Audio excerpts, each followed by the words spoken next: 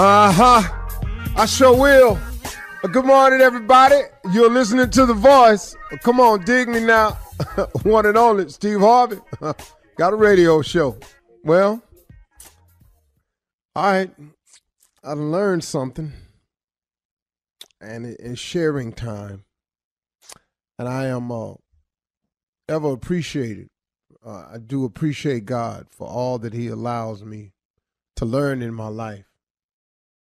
One of the best lessons I've learned is that hardship teaches you some great lessons.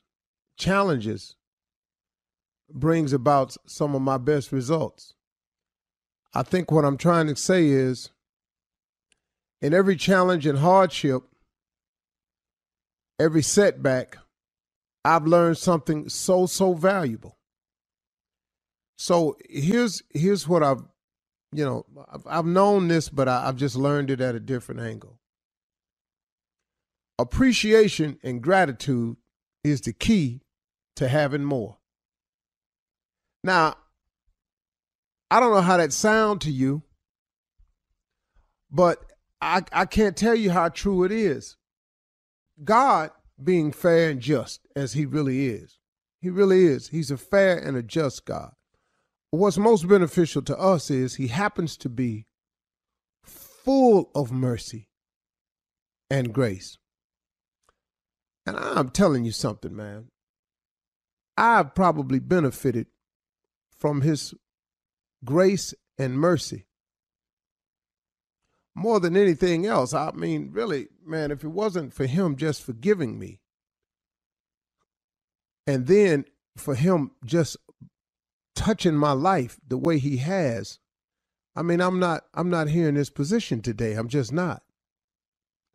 But a funny thing has happened along the way, even to you, if you look at it, is that your genuine appreciation and gratitude has been the key to you having more, for your continued blessings, and for making room for heaven to open up and pour out blessings that you don't have room enough to receive. If you look at it, see, God being a fair and just God, which he is, why would he put more on you than you can bear? If you've noticed everything that's happened in your life, if you're still here, you've made it.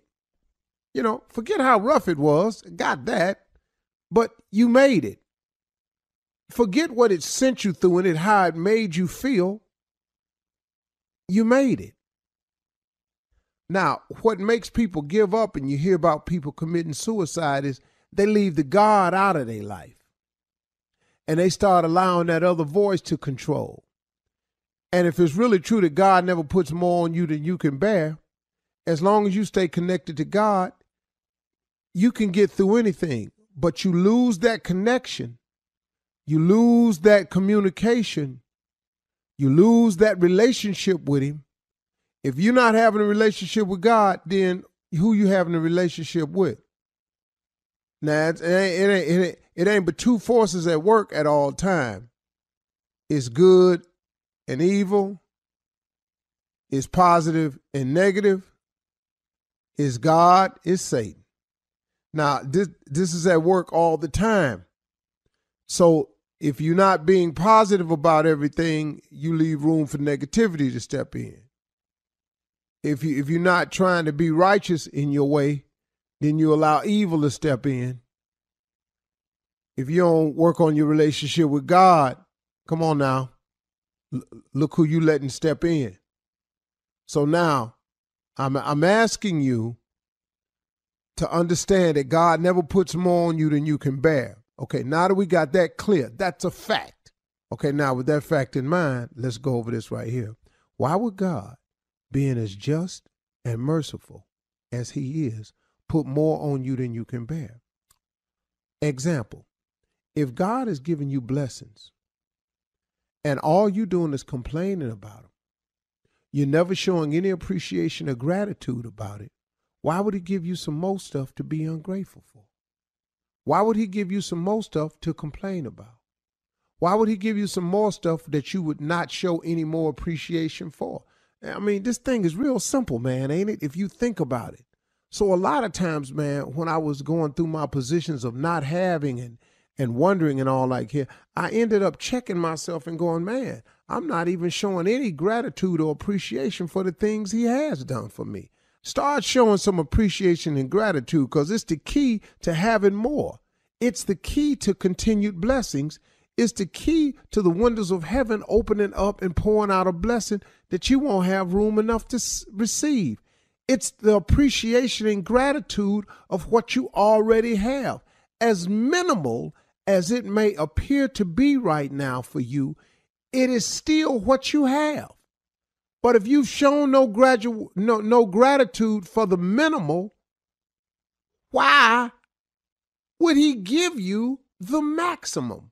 I mean, I'm just really just trying to put it real simple so I can keep understanding this thing right here. So let me give you an example in my life.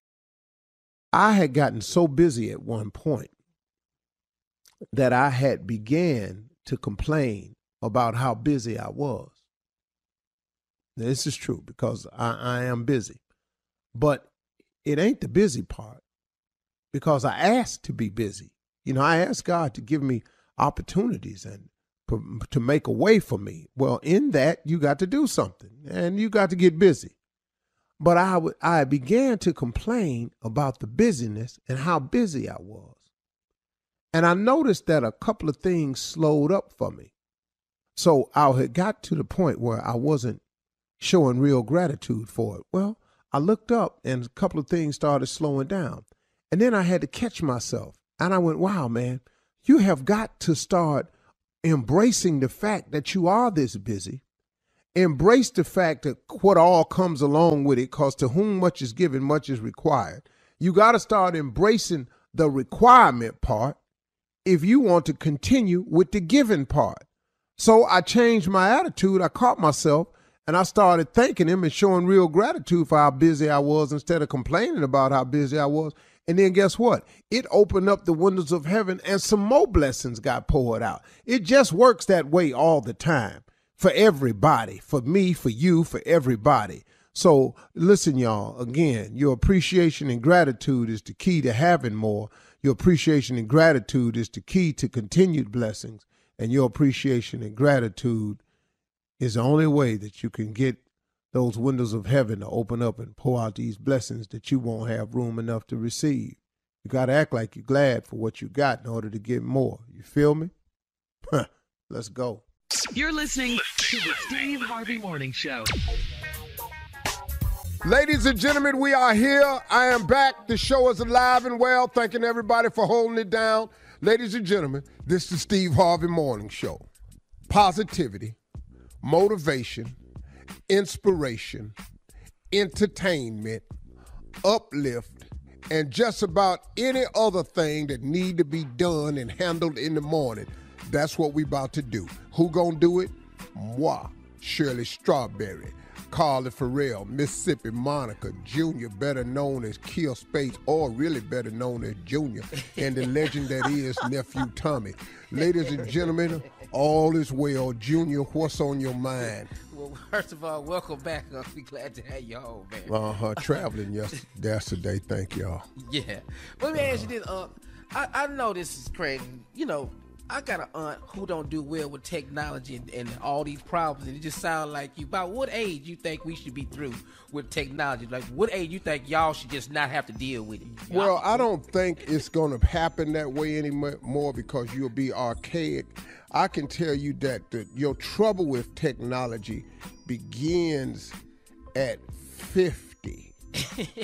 For me, technology started giving me trouble right around 49, 50. I was fine right up until smartphone. Burberry, I was good. Flip phones, I was good. Burberry Pages, is a fashion line. You mean Blackberry? That's part of the reason right there. I had very much confused the two and could not understand. Why is these people that making these shirts and stuff bothering me with this damn device? And that's when it began for me, man. All the invention of the smartphone was when it started, telephone, iPhone. Just iPhone turned into smartphone, and that's when the problems began. And I don't think that we're going to be able to get away from technology at this point. No. I made it my mission this year to become a little bit more tech savvy. I want to have a couple of announcements to make. I just learned last week. Now, I know how to forward a text to somebody. I just hold the text down, and then I go down to where it says more, and I hit more, and then I hit the arrow and send it who I want to. But I just learned last week how to copy and paste. Oh, no.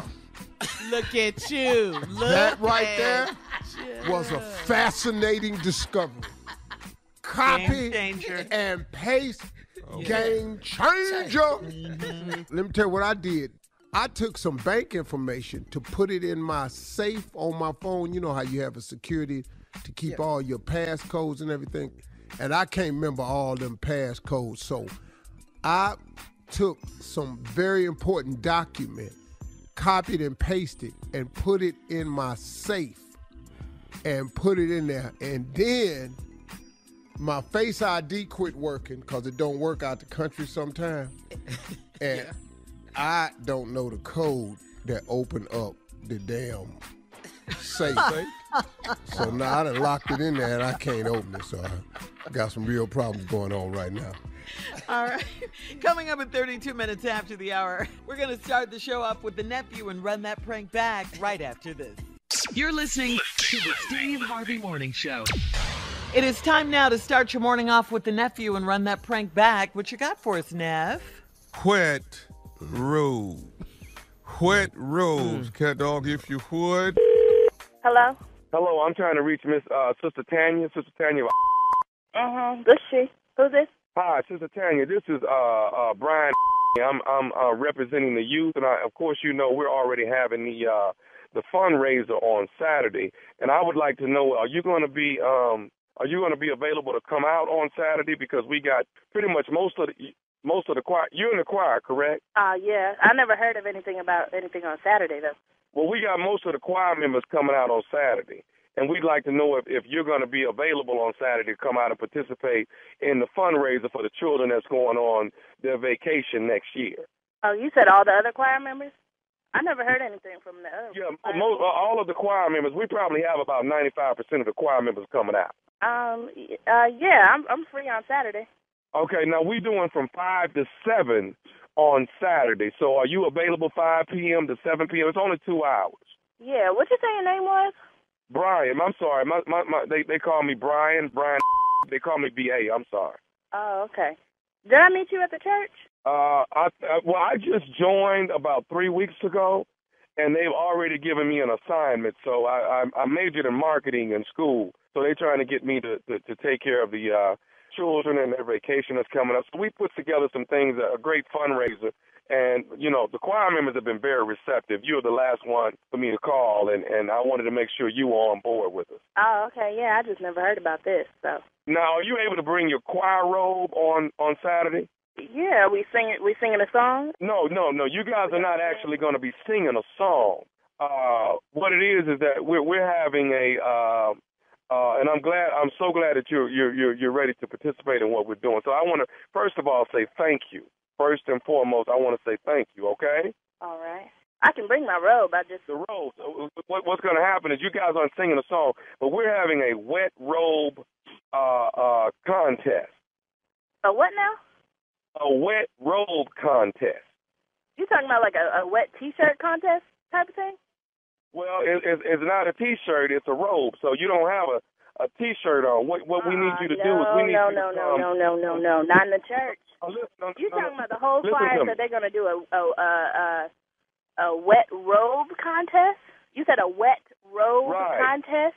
I heard of a wet T-shirt contest. That's not the same thing, though, right? Well, no, it's a little bit different. What it is, you don't have a T-shirt on. You actually have your choir robe on. and you don't have anything underneath it. You don't wear any clothes underneath it. What we do is we're going to wet all of the ladies. Listen to me. We're going to wet all of the ladies down, and the sexiest one that's wet with their robe on is going to win $500, and half of the money is going to go to the children's vacation. Hello? You talking about a wet T-shirt contest in the church? No, I'm talking about a wet robe contest at the church. Oh no, I'm not finna get in there and be naked under a robe. It's gonna be out. It's gonna be you out. Talking about being naked under a robe? We need you to be completely naked under your robe, and we're gonna wet everybody down with a water hose, and the finest one is going to be able to win $500, and $250 of that, half of that money is gonna go to the children's vacation. Hold on. What did you say your name was again? My name is Brian. Ain't no way after 3 weeks that they gonna put you in charge of something.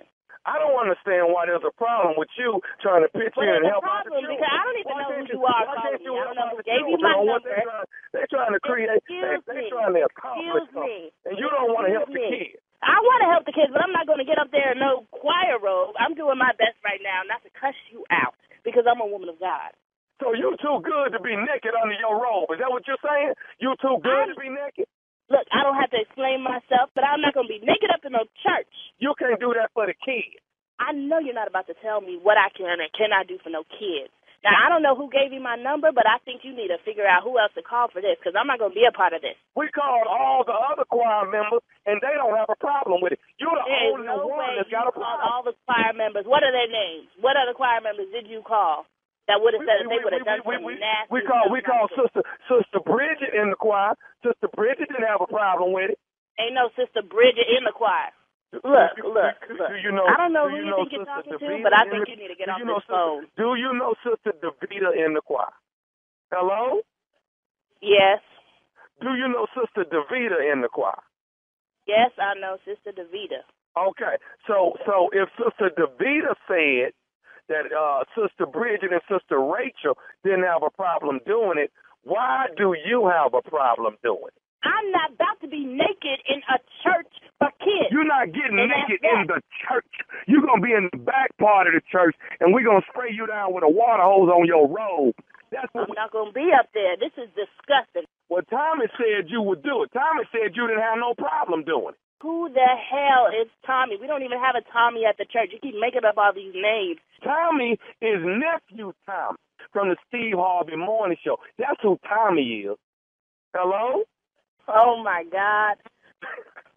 That's not real? This is not, it's not real, baby. That nobody was calling you about doing a wet robe cut. You all right? Woo! I was finna go off on you. You was already going off on me. Vita got me to prank phone call you. Oh, my God. I'm going to get her. I was holding my tongue. What you saying? You was about to cuss? I was about to cuss you out, right out. Hey, baby, I got to ask you. You got to tell me, what's the baddest, and I mean the baddest, radio show in the land? Steve Harvey Morning Show. Hey, nothing like a wet robe. I don't know what that is. Right. It's a wet No one knows. robe. Yeah. Wet robe. Right there. Right there. Right there. All right. Thank you, nephew. Coming up next, it is Ask the CLO. Chief Love Officer Steve Harvey back in the building and ready for your love questions right after this. You're listening to the Steve Harvey Morning Show. Coming up at the top of the hour in entertainment news, you guys heard about this. Lil Boosie wants to have an adult prom, and he is planning on inviting you, Steve, and Marjorie. Plus, in other entertainment news, you've been away for a minute. My man, welcome back. That's what's happening over here. You going to the Plus, prom, in other entertainment news, R. Kelly's new jail friend is the accused subway shooter. What? We'll talk about that. Also, in other entertainment news, we'll tell you about Ludacris's graduation gift. We'll talk about all of these stories at the top of the hour. But right now, it is time to ask the CLO. Teeny in Mexico says, I'm 71 and my husband and I retired and went to live with our son, his wife, and 2 children in Playa del Carmen. I told my husband we need to find our own house because my son expects me to cook and babysit. My husband said it's a fair trade, but he's not doing the work. How do I convince him to move out? I don't know what to tell you. Y'all 71. I don't know who made this decision. I can't help you. I'm not 71. I can't advise you on this, teeny. I ain't never been to Mexico. I don't know what y'all doing. I don't want to offend nobody by saying what we do. You been to Mexico? We all been to Mexico. Yeah, I ain't stayed there long enough to develop no cultural habits or nothing like this. All I came away was liking guacamole way better down there because they make it different. And that's all I came away. The enchiladas is the real deal down there. I don't know what they doing at Taco Bell, but it ain't what's going on. It ain't real deal, I can tell you that. Anyway, those are the things I came away with. I want to avoid this question for any council culture that might occur behind it. So I want to pass on this. Teeny, good luck with your life, you and your husband in there with them wife and kids and stuff like that. I don't know. How do you convince them to move out? I'm not convincing nobody. I don't know why you're 71. You want to live with nobody any damn way. My kids don't want me moving in with them. I can promise you this. Because first of all, we're going to cut all this damn music off. And I don't like having friends, so they can't come over here. So now they're going to put me out. Yeah. All right, moving on. Sorry, Teeny. Moving on to Jamie and Clemson. Jamie says, I got married 7 months ago, and my husband is a great man, but he has no filter. He says anything that comes to mind, anything. He told my 12-year-old niece that her breath stinks and her father cursed him out. He is brutally honest at all times. How do I get him to be nice or be quiet, especially with my family? You ain't going to have to. He going to say the wrong thing to the wrong person. I don't know how he don't know this yet. You ain't got to tell the 12-year-old her breath stink. Why is you talking to the 12-year-old? Right. But you going to say something about somebody's child and they going to handle it for you. Life has a way of taking care of itself. You're going to learn the lessons now or you're going to learn them later, but you're going to learn all the lessons you need. Trust me, there is no elevator to the top. You have to take the steps. If you skip a step, you're going to get back on it. Obviously, he's gotten away without saying what he want to say. He just ain't said it to the right person yet. But that right person going to be the wrong person that day, and all these will go away. You ain't got to worry about him. Never no more. Jamie, 7 months into marriage. Okay. Moving on to Amanda on Long Island. Amanda says, my boyfriend and I have been dating a while, and when we met, he said he was getting his ex's name off his chest. The tattoo bothers me more now since we're talking about marriage. I got a temporary tattoo of a man's name, and he thought it was funny. How do I get him to take me seriously? What she said, she put a temporary tattoo of a man's name just to show him what it was like. Yeah, I'm assuming so. Yeah. Well, he thought it was funny because he knew it was temporary. Well, here's the deal. You're not sleeping with him anymore until he gets the name off his chest, because you ain't finna look at it, wonder about it, or nothing else. Ta-da! Tattoo gonna go. get to cutting that off now. Yeah, with a butter knife. You a butter knife and some sandpaper. I have it off this evening. Ooh, that's painful. I know. Whoa. All right, Amanda, you could try that or...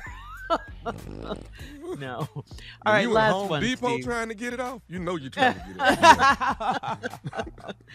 off. Last one, Steve. LaFay in Olney says, my husband and I love reality TV, but he has gotten way too comfortable in telling me who's beautiful, who's had work done, and who needs work done. When I confronted him about it, he said if I can have an opinion on the ladies, so can he. I enjoy his company, but not his commentary. What do I do? This is our husband now. I don't know. What y'all watching? Y'all watching. Y'all sitting up here watching all this that's going on. How he ain't gonna comment? He telling you what he think. That's what he watching it for, to work. I can tell you right now. Well, let me tell you how the conversation going. We watching TV. I'm old. That girl right there, she done had them breasts put on her. Just saying everything. I know that there. Which one? Both of them. Both of them. She done had work done on both of them. She ain't just do the left side. She did both. No. Which girl? Oh, which one? Which woman? About 4 of them, 4, Not 5 girls. of them. They all do it, because when they do the recap, the show reunion, they all had that white powder put between their breasts, make them look like they separated and bigger. And you know this how? Because I watched the show. I bought my wife some of that white powder, too. See if she can get that. Yeah, I bought her some of that white powder. Don't you think you're a little comfortable with noticing all of this? Oh, I'm very comfortable noticing it. What you want me to wear? We watching it. What do you want me to watch it but not see it? How you want this to work? I just want you to watch it. Yeah. I am watching it. But they talking. But while you talking, we can't even follow along because you. I don't say nothing till the commercial come on. We can fast forward that sometimes. I take notes of who I think need breasts, who I think need. You taking notes? Booty. I put it down on my paper who need their nose contoured. A lot of them girls' nose ain't contoured. They put them 2 stripes on each side of their nose. See that white powder? It don't just go on the middle of the chest. That white powder go on each side of the nose. You're listening to the Steve Harvey Morning Show. Lil Boosie told social media that he wanted to plan an adult prom since he missed his. All right, take a listen to his celebrity guest list, Steve. I woke up this morning with a prom wish list. God told me Cardi B and Offset. Offset gonna put it on. Moneybagg and Ari. They gonna put it on.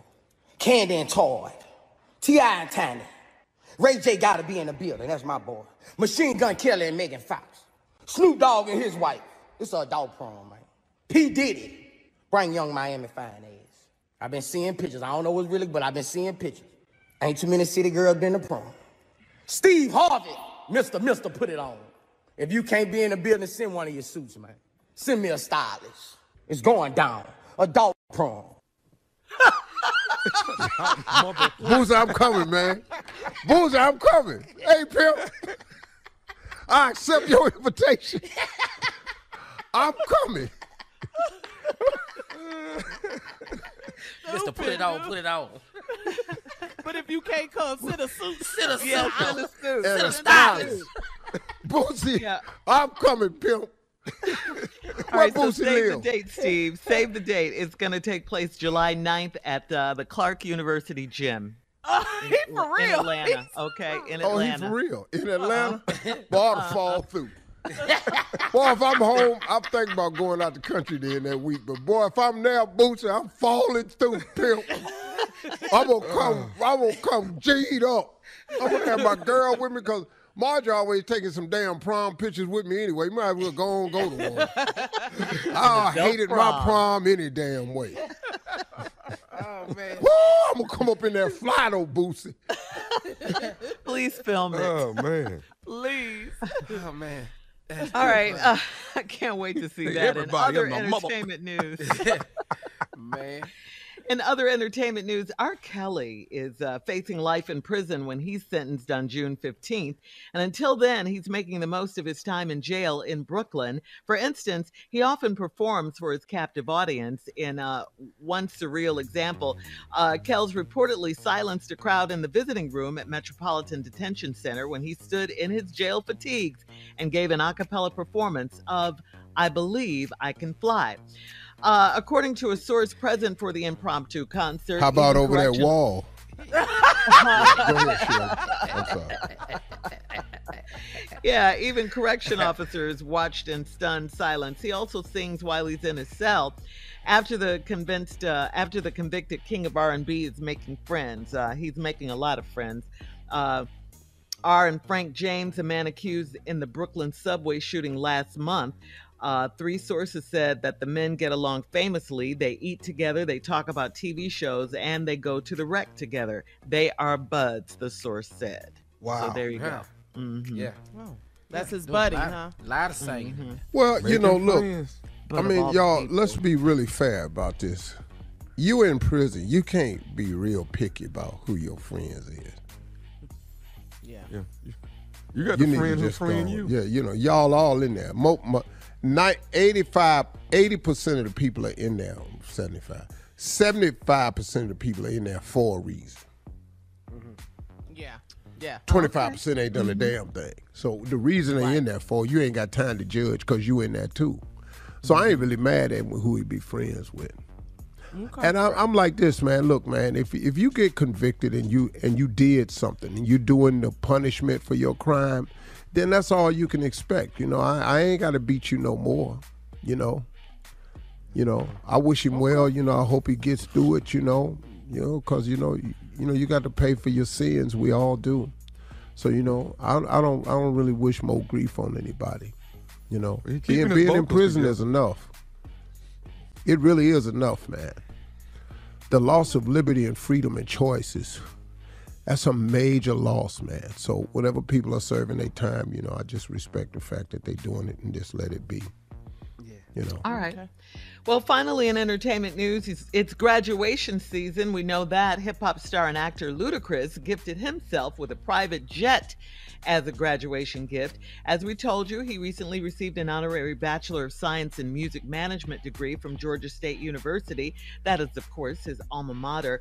Luda shared a video of his new plane with #FamilyUpgrade in the caption. The new jet actually is an upgrade from the Hawker 700 plane he had before. And for the record, Luda has a pilot's license. Okay? Wow. Yeah. Not really. Nice. To Private fly jet one of them? and a license. Oh, I don't know. They just said he had a pilot's license. Well, he got a pilot license. Mm-hmm. Have you ever wanted to get one, Steve?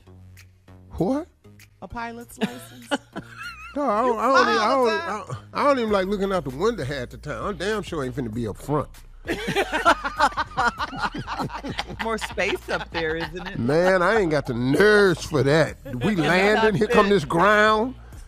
Because sometimes, on the plane, you can hear 100, 80, 80 feet, The altitude. 50 feet, 30 feet, 20 feet. You can hear it. Yeah. I be going, okay.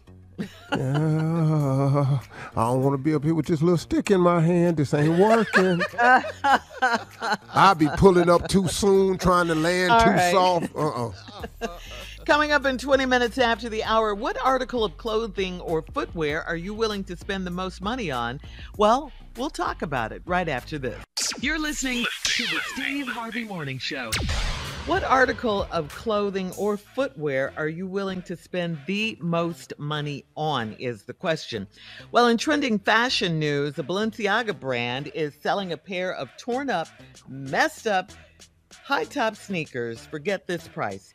$1,800. No. $1,850 to be exact. Completely destroyed, these shoes are. I mean, they look crazy. All right, Steve, have you seen these shoes, guys? Yeah, I saw. They're sneakers. I saw. Yes, they look crazy. What make they think dirty somebody and gonna buy nasty that? Dog. They ain't gonna be able to keep them shoes. Right. People are gonna buy them for sure. They gonna buy Tommy, they're not gonna be able to keep them. Huh? People People really gonna buy spend... for the conversation. Boy, do you know what these people are into? Look at me, see me, ask me, look at me, watch me. We in that world right here. Dog? Boy, let me tell you something. You ain't gonna be able to keep them. They gonna sell out, man. They gonna be collector's items. When they did the story, they had already, this one guy had already bought them, and he was walking on them. He said, yeah, I like them. They're cool. Once I have them on, everybody's going to buy them. He's some sort of fashion guru.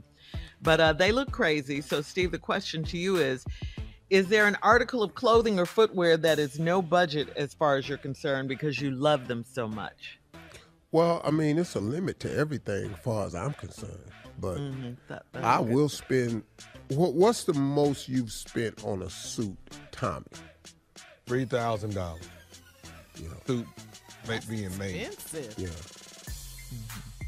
Custom made. And I don't care if it go out of style or not, and how big I get. I keep cutting it and changing it. We gonna wear that damn thing.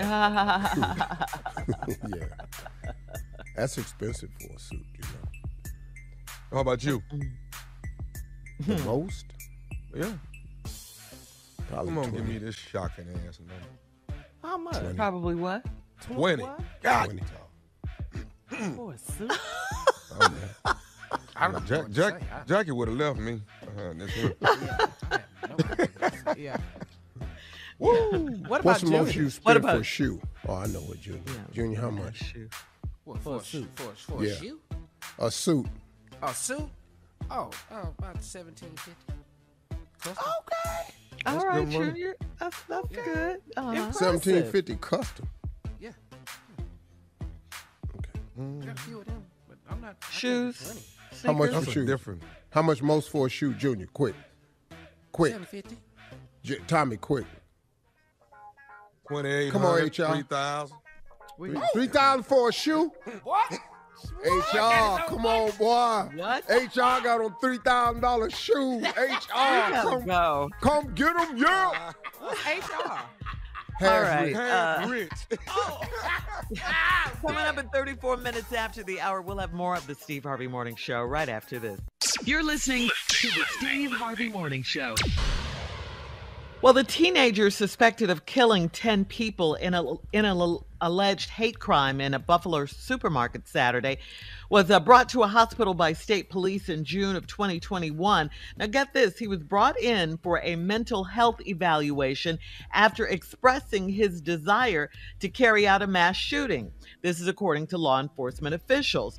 The racist terrorist Peyton Gendron, 18 years old, was brought to a hospital by state police last June and released. He was released a day and a half later. State and federal law enforcement didn't pick up further intelligence on Gendron before Saturday's massacre. The store where the shooting took place is in a largely black neighborhood of Buffalo. 11 of the people shot were black, 2 were white. The killer, Gendron, had 3 weapons, an AR-15 on his person and a rifle and a shotgun in his car. The shooter's car had White Lives Matter written on it, according to a bulletin circulated among law enforcement. This is crazy right here. So he went to a mental hospital to be evaluated for this very crime that he committed. And they let him Crazy, go. right? A day and a half later. Well, I mean, what they gonna And do? was released. He didn't commit What'd a you say, crime, Steve? so they gonna let you out. Yeah. But is there Yeah. a way I mean, to no- keep an eye on people like that? I mean, You know, we don't have the manpower to do that. That's what they gonna say. It's just heartbreaking. He planned this. that it could. He drove 3.5 hours. He planned it. He wrote about it in high school. He went to a mental institution, and we can't do nothing until they actually kill people. To avoid, yeah. I mean, all the signs were there. All the signs were there. Well, the white kid that got off, whose mother drove him to the rally with the gun, Kyle Rittenhouse. Yeah. Yes. he killed some people, and he got off. Yeah, because he cried on the stand. No. Yeah, they have a Right. different set of the laws backing and rules for them. Former president. And this one right here, I'm just anxious to see how this plays out. I don't see how this boy don't go to prison. It'll be a real problem. It'll be a real problem if that happens. Yeah. and have pled not guilty. Yeah. How does Yeah, that because work? they have to prove, in court. President Biden will visit the site of the shooting today. The president said on Sunday that our hearts are heavy once again, but our resolve must never, ever waver. So that's from President Biden. So what is our resolve? Just, Gun reform, you know, gun control. Regulation with All social of that. media. I don't know. Something, Steve. We got to do something. Yeah. This we can't- country will never, ever stop guns. do gun control or gun reform. They're making too much money, and the NRA spends too much money on the Republican Conservative Party for the Second Amendment right. It would We have to will get to where it's never not about ever, money. and this will be an ongoing problem. The only way this problem ends, if this starts happening to some of the people's children who are accepting money from the NRA. Because then those mothers, see, because a mother got love for their children, they don't care nothing about your money. Until something happens to the politicians' children who are accepting money from the NRA and then has to be faced with the reality, is this money worth the life of your children? Then that answer will become a resounding no, and the mothers and their wives will make sure of that. Until that happens, the beat goes on. Because, Steve, up until now, the answer has just been more guns. If I had had a gun, then I could have stopped some of all this. If I had had a gun myself, that's usually. usually the answer, more guns. Yeah. Which is unfortunate, you know. Yeah. I'm sick. I don't see this country ever reversing that stance. No. So. Because you see what's It happening. keeps More happening. guns. Yeah. More guns. You know, they loosen the restrictions on gun purchases. All of that. It keeps going in the opposite direction. All right. We're going to switch gears here, lighten things up a bit. Coming up next, the nephew is here with today's prank phone call right after this. You're listening to the Steve Harvey Morning Show. Coming up at the top of the hour, about 4 minutes after, it's my strawberry letter for today, and the subject is the pastor's pride and joy. We'll get into that, find out what that's all about in just a few, because right now it is time for the nephew here with today's prank phone call. What you got for us today, Neff, on the menu? Well, all over the country, it's graduating time. All over the country. What if you got a call and they say you ain't graduating? You Ooh, child. Man. graduate. That ain't the call you want. You done put your time in, your years in, hard money been put in. You ain't graduating. Cat dog, if you would. Hello? Hello, I'm trying to reach a Trevon, please. This him? Who is this? This is, my name is Joseph. I work over in Student Affairs. How you doing today? I'm good. How are you? I'm good. Listen, you're supposed to be, this is your 5th year here at the university. You're graduating in the next 7-8 days, am I right? Yes, sir. I'll be out of this joint. Okay. Listen, I'm giving you a call. We got a bit of a problem here that we want to try and discuss with you, and maybe we can get you over at Student Affairs and come in and have a meeting with us, but we wanted to bring it to your attention. Now, you took one of your last subjects was English, and you had an English exam with you guys are writing an essay. Am I correct about that? Yeah, that's true. Okay. It seems that we got some problems here that the professor there is actually insinuating that you may have cheated on this essay that you've actually written. What? Cheated? No. From what he's telling us here at Student Affairs is that you may have plagiarized some things that were in your essay. Dude, I didn't plagiarize nothing that was in the essay. Everything is documented like it should be. So I don't know what you're talking about, especially cheating on no exam or no paper, nothing like that. You must got me mixed up with somebody else. No, not at all. You're actually Mr. Trevon, correct? I mean, that's me, but I didn't cheat on no exam. Or no paper, for that matter. Okay, well, let me try to bring you up to speed here, Trevon. What we're going to need you to actually come in and talk to us over here at Student Affairs so we can try to get this thing rectified. But I will let you know, it's going to take a few more days longer than graduation. So as of right now, you're actually not going to be walking and graduating with the rest of the students. What, man, you got me messed up. What you mean I'm not going to be walking? Well, until we get this situation rectified here, you're not going to be graduating with the rest of the students. Now, man, Doc, I don't know what y'all got to do, but y'all need to figure it out and find out what the problem is. Man, I didn't cheat on no exam.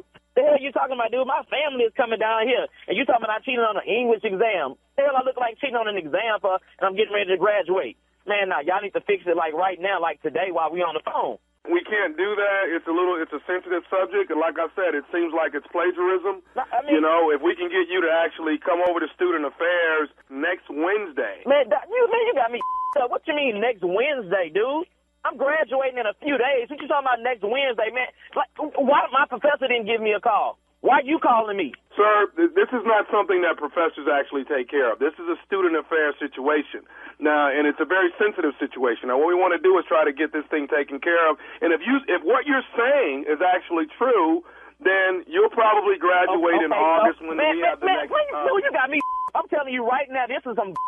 You got me August? Man, I'm graduating this semester. I've been here too long to go through some my last few weeks of school, and you talking about August? Sir, I ain't even trying to hear, dude. I'm not trying to hear what you got to say, man. I'm not even trying to hear what you got to say, man. My family is coming down here from everywhere to see me graduate. Man, I'm the first to graduate from my family. You talking about talking about I cheated on the paper? A paper, dude? A paper? Man, you got me up, man. My mama worked 2 and 3 jobs to see me through this school, and now I'm getting ready to graduate, and you talking about I gotta wait until August to graduate? Man, hell no. I'm on my way to the office right now, and you can tell whoever the professor is that I'm on my way, and he needs to be there too. Sir, all I can really tell you is that we can try and get this thing rectified as early as next Wednesday. Man, what's your name again? And where's your office? I'm at Student Affairs. I'm Joseph. Okay. So I'm about to get in my car right now, and I'm about to come over there, and we're going to handle this today. And how you singling me out? Cheating on the exam or paper, man? What is that? Sir, all they're saying is the professor's saying that there's a possibility of plagiarism here. Man, are you kidding me, dude? I've been here 5 years. I'm the first male to graduate from college, man. My grandma is 82 years old, and she coming here to see me graduate. And you telling me some about cheating on the paper, and I gotta wait till August to graduate? Man, that man, you tell that professor to come to your office right now, because I'm already in my car on my way to come to your office, and we gonna handle this today. That man, you got me. Sir, I don't have any more room on my schedule to actually pull anybody in today. How you gonna call me with some like this? Talking about you ain't got room on your schedule? Man, hell no. Mr. Whatever your name is, I'm on my way to your office right now, and all I got to tell you, and I'm telling you up front, it's gonna be a problem if I ain't graduating in a few days. You got to deal with me. You got to deal with my family, my mama. We don't play that, man. You got us stuck. Sir, is there a possibility that maybe you plagiarized and didn't know that you did that? Dude, man, what the you mean? The paper was over some that I already knew. Sir, can I tell you one more thing, and then I'll actually. You can't tell me a thing. You already called me with some something I can't graduate with my class after I done been in this for 5 years, then sacrifice and study my off, and you telling me I can't graduate until August? You ain't got to tell me. I do have one more thing I need to tell you, and then I'll let you be on your way, okay? Man, go ahead. Can I tell you what I want to tell you? Dude, go ahead. I'm telling you. This is Nephew Tommy from the Steve Harvey Morning Show. You just got prank phone called by your best friend, Brian. What? Hello? Man, dude, somebody gonna playing jokes like that, dude. Man, do you know how hard I worked in school to get out this 5 years? 5 years. Man, I'm telling you. Man, you are the first black male in your family to graduate from college. You're doing it big, boy. Man, I know, man. It's been a journey, bro. I can tell you it's been a journey, man. I got one more thing to ask you, baby. What is the baddest, and I mean the baddest, radio show in the land? Man, it's that Steve Harvey Morning Show. It hurt me to do that. Wow. It hurt me to do it, but I had to do it. That broke my heart. When you bring someone to their tears, when you feel that emotion as a prankster, that just, you don't know what that does. It's so, woo. Oh, that felt good. That felt so good. Did you feel the passion in his voice? His grandmama coming, she 80-something, just to Not only to prank did I you. feel it, I was there. I didn't graduate till August from college. I messed up. I felt his pain. Oh man, I love how stupid I am, man. I love it. It is a gift. Get into praise and worship. You I love can't being change it. stupid, huh? July 1st. Yeah, he already know. July 1st, Columbia, South Carolina. I'm going to be stupid at the Koga Performing Arts Center. Nephew Tommy, get your 4th of July weekend jumping off with a laugh. That's July 1st, Friday night at the Koga Performing Arts Center. You want to see stupid in rare form? Come watch your boy. I got it for you. Oh, my God. I'm good at what I do. I'm just. Whew. There you go. Good at what I do. Yeah. What is this? What is this segment of the show called again? I forgot. Praise and worship. This is Prank, this is prank praise worship. Praise and worship. Oh, Father God. There might be right. a prank today. Listen, we're moving on if we can. Coming up next, it is the Strawberry Letter. The subject is the pastor's pride and joy. We'll get into it right after this. You're listening to the Steve Harvey Morning Show. Attention, it is time to register to vote in Nevada and New Jersey. Your deadline to register to vote is today, May 17th, if you want to vote in the upcoming primary elections. Pennsylvania voters, your primary election is today, so get out and vote. Please go to whenweallvote.org, okay? Whenweallvote.org. Let's do our jobs. Let's do our jobs, all right? Let's go. Let's vote.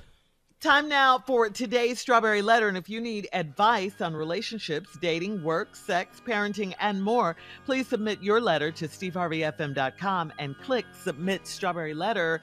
We could be reading your letter live on the air, just like we're going to read this one right here, right now. It is the Strawberry Letter. It could be yours. You never know. Buckle up and hold on tight. We got it for you. Here it is. Strawberry Letter.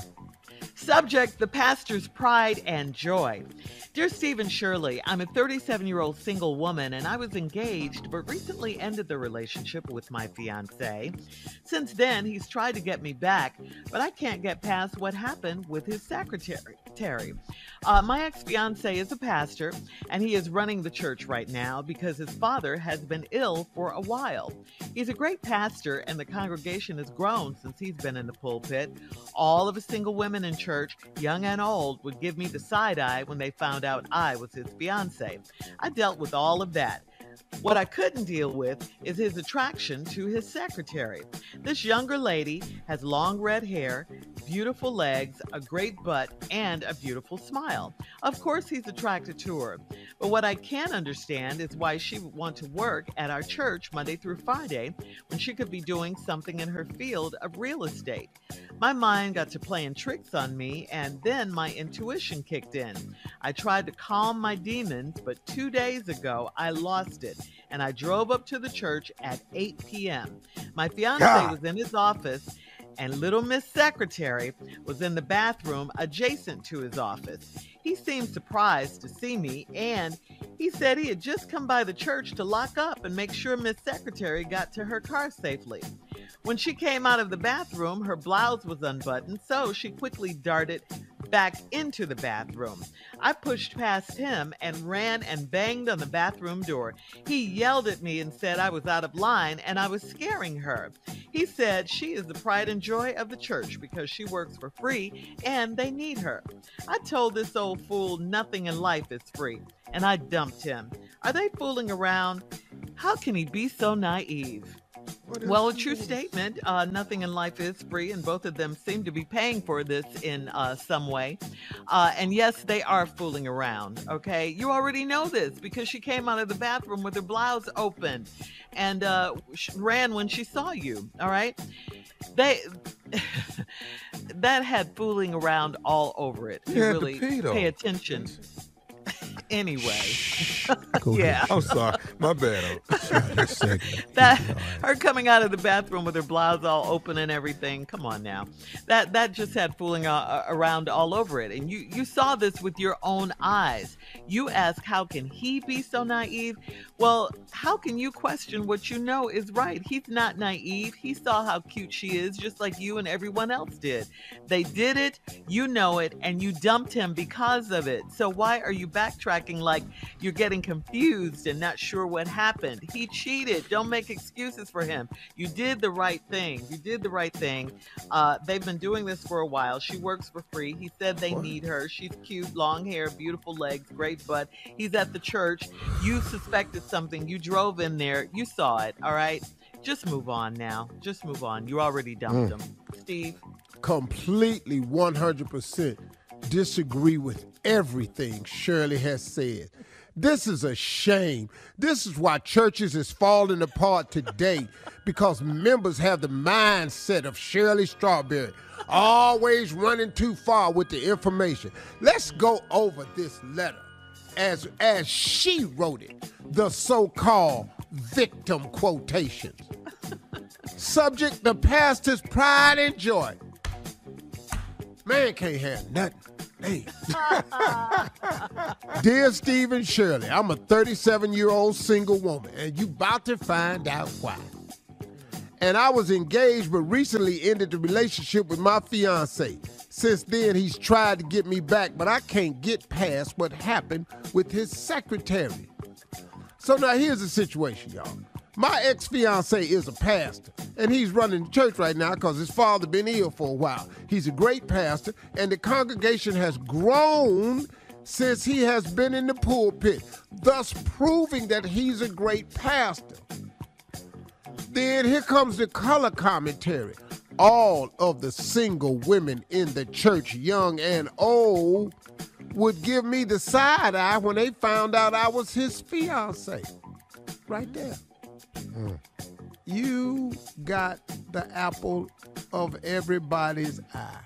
So now they giving you the side eye. I dealt with all that. What I couldn't deal with was his attention to his secretary. Now listen to this description. The younger lady has long red hair, beautiful legs, a great butt, and a beautiful smile. Then she says, of course he's attracted to her. Yes! Yes! Why are you yelling? I'm attracted to her, what you just said. She has long red hair. Rapunzel.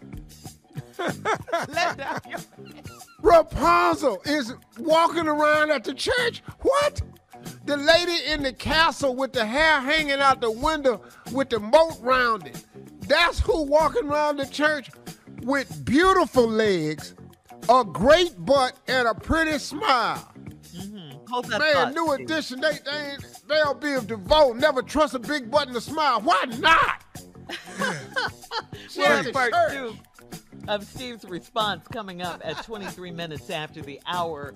The pastor's pride and joy is today's Strawberry Letter subject. We'll get back into it right after this.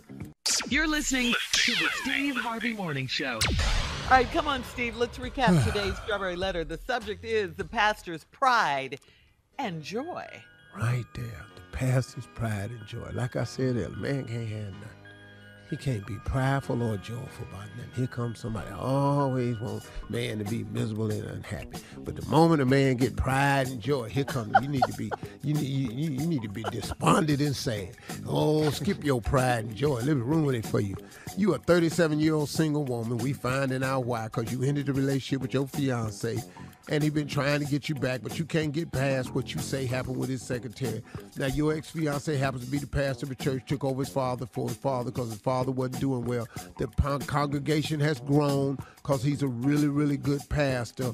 And then all the single women in the church, young and old, have given you the side eye when they found out I was his fiance. I dealt with all that. Now, she said what I couldn't deal with is his attraction to his secretary. This younger lady has long red hair, beautiful legs, a great butt, and a beautiful smile. Boy, you said. She said, of course he's attracted to her. Never trust a big butt and a smile. Yeah. Back then Why you said it too. not? Come on, Bill and DeVoe, poison. Poison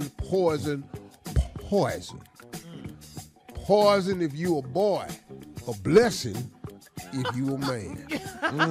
Joy. Yeah, let's move on. But what I can't understand is why she would want to work at our church Monday through Friday when she could be doing something in her field of real estate. She trying to serve the Lord. You are trying to ruin this woman who is in here trying to serve the Lord Monday through Friday. That's why churches get towed down now, because of members like Sister Shirley don't want this woman. I don't understand why she would want to work at our church Monday through Friday when she could be doing something in her field of real estate. She is serving the Lord, sacrificing. right. My mind, the devil. My mind got to playing tricks on me. And then my intuition kicked in. I tried to calm my demons. See, she got demons in her. That's what tear the church down, demons. So little demon. But 2 days ago, I lost it. I drove up to the church at 8 p.m. My fiance was in his office. Now, pastoring. In his office, pastoring, worshiping, serving in the evening hours. And little Miss Secretary was in the bathroom adjacent to his office. That means cross the hall. Yeah. she wasn't even in the bathroom in the pastor's office. She was in the bathroom adjacent, where the women supposed to be. Make it plain. Now here he seemed surprised to see me and said he had just come by the church to lock up and make sure Miss Secretary got to her car safe. What a man should do. Yeah. When she came out the bathroom, her blouse was unbuttoned, so she quickly darted back into the bathroom. You know how many times I done walked out of the bathroom, my pants been unzipped or something, and I had to run back in there or turn around, face the wall, zip my pants up. It happens. It happens. Shirley, I'm going to ask you again to be quiet. I'm going to ask you, because I didn't interrupt your little raggedy answer. You're not going to interrupt but mine. Your raggedy answer is whatever. Now, her blouse was unbuttoned. She didn't notice it till she was coming back in and the wind pushed it open. So she darted back in the bathroom. The wind. You know, when you walk, the wind push it open. I cannot be quiet on this, The man. wind unbuttoned it? No, she was in the bathroom getting unbuttoned. You know, when you're sitting on the toilet, you get hot sometimes. Like, I hang all my clothes on the back of the hook when I use the bathroom. I use the bathroom naked. I don't like my pants be wrinkled up down around by my legs, so I hang my clothes on the hook in the back of the door. Anyway, she came out, she darted back. I pushed past him and ran and banged on the bathroom door. He yelled at me and said I was out of line and I was scaring her. You scared the girl. Worried about being scared. She was in there using the bathroom, and now you want to tear the damn door down after church. But see, what you left out was what you was saying. Heifer, come out of there. Heifer, I'm going to kill you. You scared her. He said she is the pride and joy of the church because she works for free and they need her. Sacrificing what she could be in real estate to serve the Lord and work at the church. And she is the pride and joy of this church. And you members are not going to tear her down and make her feel unwanted. I told this old fool nothing in life is free. It is some things in life that's free. There's a whole lot of stuff that's free. Government cheese was free. Powdered eggs was free. Stamps was free. Yeah. I dumped him. Are they fooling around? How can he be so naive? How is he naive? He ain't done nothing naive. Leave him and her alone and let them worship and serve. Yeah. Comment on Preach, today's boy. Strawberry Letter. You're welcome. At Steve Harvey FM on Thank you, Instagram and Facebook. Check out the Strawberry Letter podcast on demand. She Coming can't up at help how 46 she minutes after the hour, it's Sports Talk. Long red hair, great butt, long hair. She can't help that. You're listening to the Steve Harvey Morning Show. All right, it is time now for Junior and Sports Talk. What you got, Junior? All right, Unc, welcome back stateside. Unc, have you seen anything going on in sports when you was over there? Did you see? You catch any of the games? No. No? They don't, Okay. they don't have basketball over there, Junior. Catch him up, dog. Well, then, let's catch you up, Unc. No, I don't know nothing, Junior. What? Yeah. He done went from knowing it all to nothing. the Mavs and the Suns, man. The Mavs beat the Suns 123-90, so they're gonna be in the Western Conference Finals to face Golden State. And then you got Boston and Miami in the Eastern Conference Finals. Unc, you got any picks? You want to see how this is gonna go? Well, I just want to remind Tommy that he said that series would be a sweep. I did. And he did. It wasn't. And I predicted that the Suns would sweep Dallas. That ain't happened. No. And or did I predict Golden State was gonna sweep Memphis? I predicted one of those. I think you did say Golden State was gonna sweep Memphis, but Yeah, that's what it was. Yeah. But they won, but they didn't sweep. No. So now I don't know, man. I don't really. Boston is shocking. See, I can't stand Boston. Ever since in the 70s when they turned that school bus over with them black kids on it, I've hated Boston ever since. Okay. That wasn't a team, though, that did that. It's the city he talking about. I don't give a damn who did it. If you got Boston in your name, I want you to lose. The only time I cheered for Boston was when Kevin Garnett, Paul Pierce, and Ray Allen, I wanted them to get a ring. So I was the only time I was happy Boston won. Gotcha. I went right on back to hating them after they left. But now because of Tatum and them boys, they nasty. But that damn Jimmy Brown, man, and Hero, they ain't scared of nobody, man. I ain't really got no dog in that fight, but I know out west, I can't see them whipping Golden State. But I couldn't see the Dallas Mavericks whooping Phoenix either. So I'm going with Golden State. Them Splash Brothers plus Poole is balling now. So yeah. Okay. I don't know who gonna come out the East, man, because I like Boston, but that doggone Miami boy, woo. Well, we gonna see. Game I think one Dallas is gonna tonight. surprise y'all. I think Dallas gonna surprise. Dallas. Yeah, I don't. I don't. Enough of these damn surprises. You got Draymond Green and you got Poole. Well, we own in Dallas and we not own in Golden State, so Yeah, I should pull let's for go Dallas. Just go Dallas. Yeah. Start now. I really Mavs. ain't got no dog in the fight, but hell, go Mavs. Yeah. Let's go Dallas. Let's get it. Coming up at the top of the hour, we'll have more of the Steve Harvey Morning Show right after this. You're listening to the Steve Harvey Morning Show.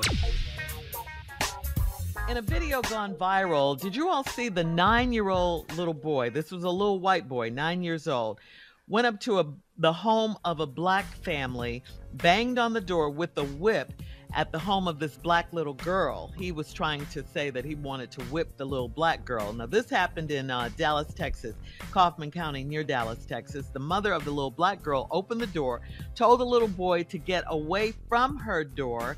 Then the father of the little black girl went over to the white boy's house to try to talk to his father. A gun went off. Just take a listen.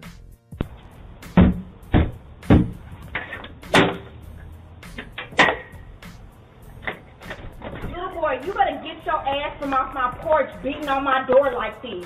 I will call the police. You need to leave. Don't you ever beat on my door like that. Go. Okay.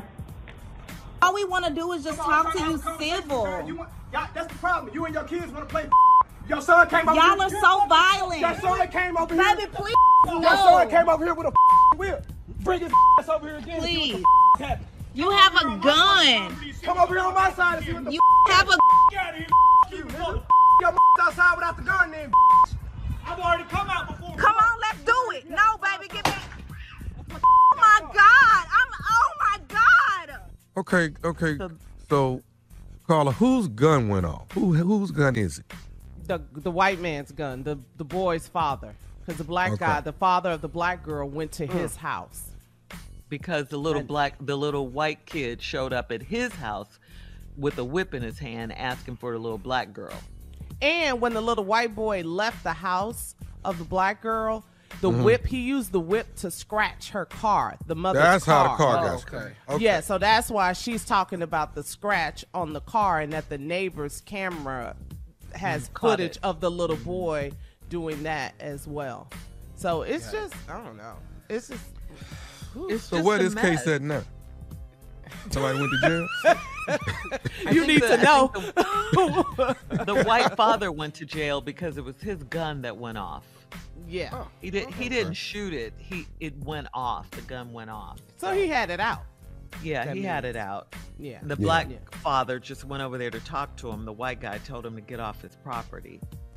This is a mess, and it's an ongoing story, so, we'll have to keep our eye on it. But the point is that, what is going on as we... That your child can do this. The Yeah, 9-year-old boy think he can go knock on the door with a whip. With a whip. What is he being taught? What is he coming from? See, that's a taught behavior. Thank you. It is. But you got a whip in your hand and you going over there for whatever this little black girl did. If you show up at my house with this whip in your hand, I'm going to take all the symbolism of racism and all that into consideration. Yep. And I'm going to go over there and snatch a natural ass knot in your dad. You knocked on my door with a whip. Well, I'm going to go over there and talk like the brother did. If you whip my daughter, it's a whole nother piece of activity. Yes. So let's just be grateful that didn't happen. But I think the brother went over there to talk, and the guy had a gun. Yeah. That's the bottom line. But that's he didn't like, believe that his son didn't do it. He wouldn't believe. even listen to the guy. regardless, if a black man comes up to the house, you got to get your gun. Dog, you know, everybody got a weapon. Your son got a whip, you got a gun. Well, that's at the house. Yep. Where your hands at? You know, you can come out on the porch, we just gonna talk. I mean, but your first reaction is, let me get my gun to protect myself.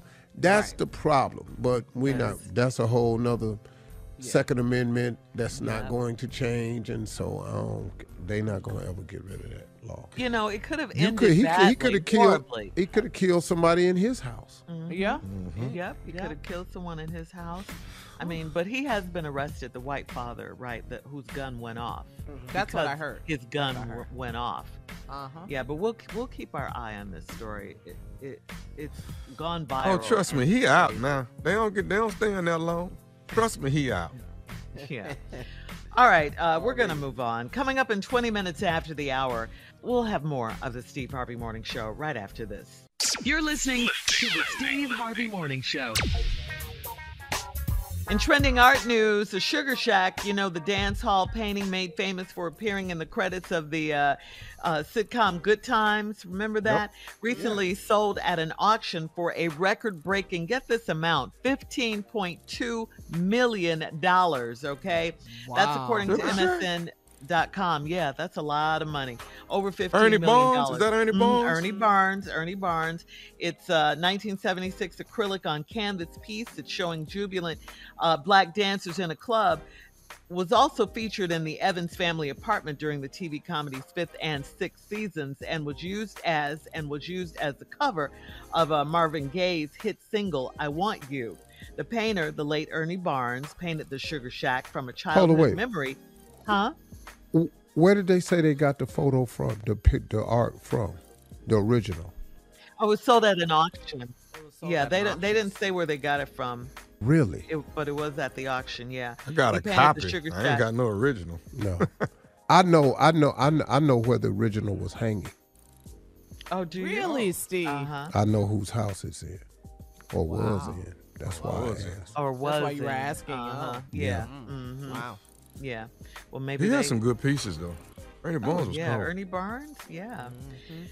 Yeah, but anyway, Ernie Barnes painted it from memory, the Sugar Shack, from a childhood memory, sneaking into the Durham Armory, a North Carolina venue that hosted segregated dances back in the day.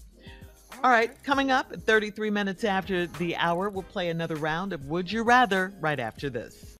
You're listening to the Steve Harvey Morning Show. All right, guys, it is time for another round of Would You Rather. Would you rather be criticized or would you rather be ignored? Hell, I'm both of them. Yeah. Yes. and the most famous one is on this show. He get both. He criticized and ignored. Aw, that baby. How long you been ignoring me, Steve? How many years you been ignoring me? Probably since birth. Birth? Dang, he didn't even think about that answer. Yeah. Came right out. Just rolled off his tongue. Right, yeah. And your birthday's tomorrow, Tommy. When's your birthday? Yeah.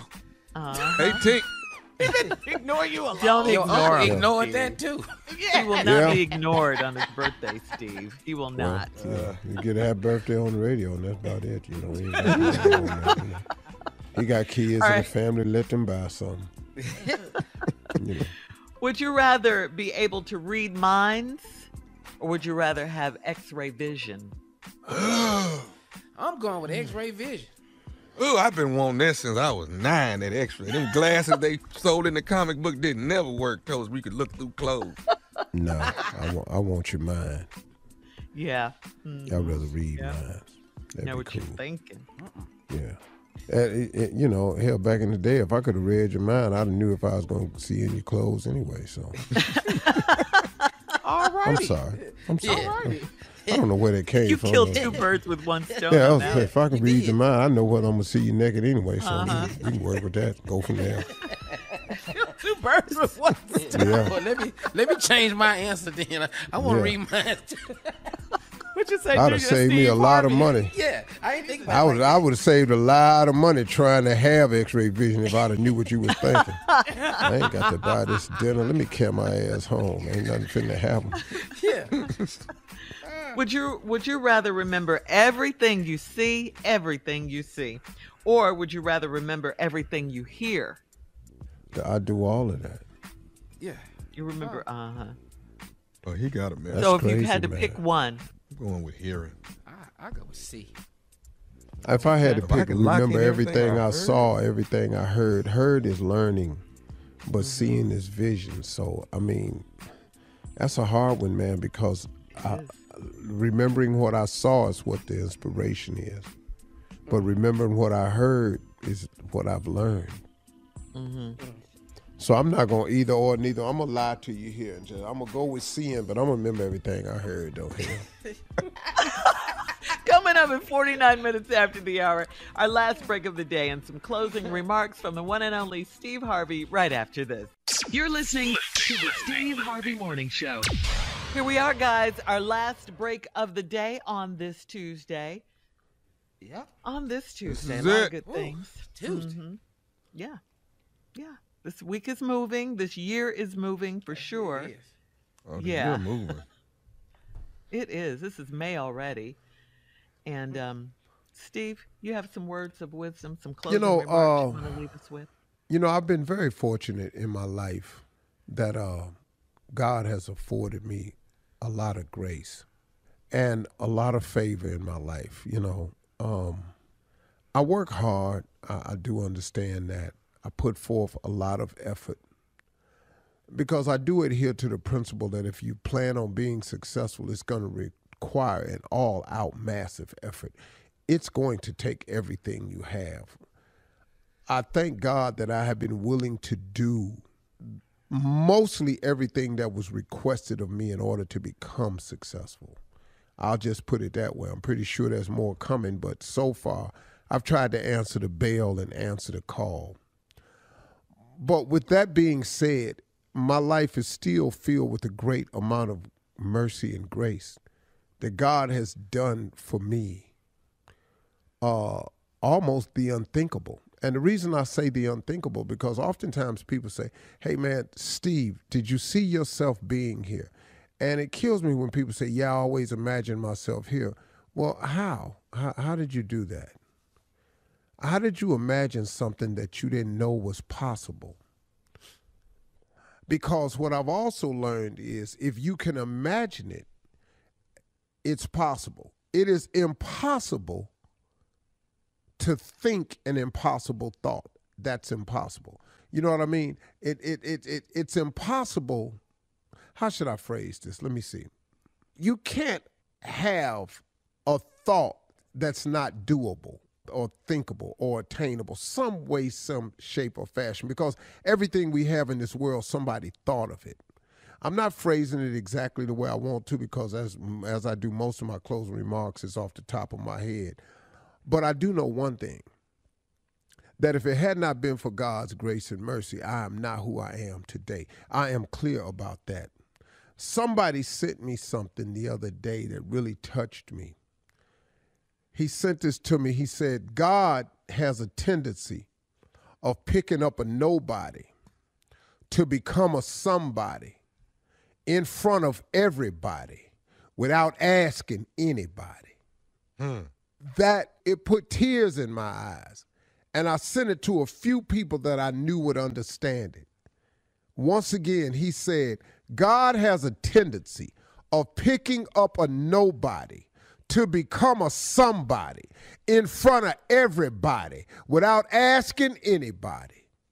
And I'm telling you, man, if that ain't me, I just don't know what is.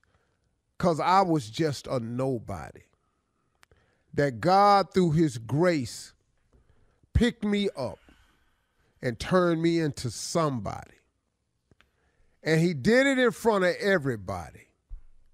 And he didn't ask anybody. And I'm sure glad he did. And do you know something, man? We are all privy to that. But in order to be privy to it, you got to be willing to follow some instructions. And the instructions you follow can't just be yours. You hear people say all the time, I'm do what I want to do. I'm going to live my life where I could do how I want to do, when I want to do it, how I want to do it. That ain't how it works, man. Sorry. That's not the equation to real success. That's not the equation. Because to whom much is given, much is required. There are going to be requirements along the way. You don't get it free. You just don't get it free, man. I've often said convenience is built through inconvenience. See, if you want to have a convenient life, the only way to have a convenient life, it is built through a series of inconvenient things. And when I tell you a series, I'm talking about a life full of them. Don't sit up and think you just going to have 1 or 2, 3 or 4 inconvenient moments to have an incredible life of convenience, because that's not how it works. You are going to have a series of inconveniences. You are going to be required to lay in it way longer than you want to. You're going to have to wallow in it way longer than you want to. You're going to have to deal with it way longer than you want to deal with it. That's what it is, man. That's the requirement. But in order to have a life of convenience, it is built through inconvenience. And if you want your life to be convenient, you got to deal with the inconveniences that come along with getting convenient, period. Sorry. This ain't no rule Steve Harvey came up with. This is life, man. You hear people say it all the time. If it's successful, easy, everybody would have it. That's the truth. So if you're not willing to be inconvenienced and you don't like being inconvenienced, then you can get off wanting the convenience, because it requires the inconvenience to get the convenience. I'm sorry to tell you that, but I'm also happy to tell you that so it could clear up any confusion that you might be having. Oh, why am I going through this? Oh, woe is me. Because it ain't just, oh, woe is you. It's, oh, woe is everybody that wants a life of convenience. You have got to deal with the inconvenience. And in closing, I just want to say this. God has a tendency of picking up a nobody to become a somebody in front of everybody without asking anybody. Let the church say amen. Amen. Those are my closing remarks. Hey, y'all, talk to God. He'd love to hear from you.